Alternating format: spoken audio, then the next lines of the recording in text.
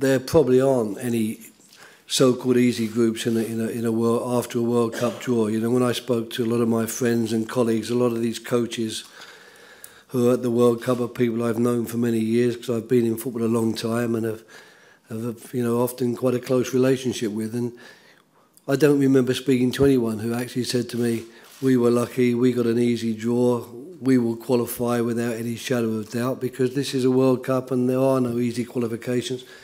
What made our group perhaps slightly more difficult was that, you know, we were seeded number 2, but we also got Italy in our group because France, of course, are taking part this year, albeit they're not trying to qualify.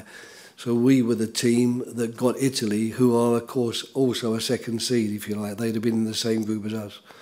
So we were a little bit unfortunate in that respect, and it's going to be 3 very tough games. But to be honest, we were aware that going to that draw in Florianopolis, we were pretty likely afterwards to be saying, this is a tough draw, this is not going to be easy, it will be very difficult for us to get out of the group, and that's exactly how it turned out to be. On the second part of the question about playing South American teams and one Central American team, that was nothing to do with Uruguay as such. We made these decisions about who we wanted to play before we knew we were even playing Uruguay. You know, we didn't have the chance to leave it quite that late.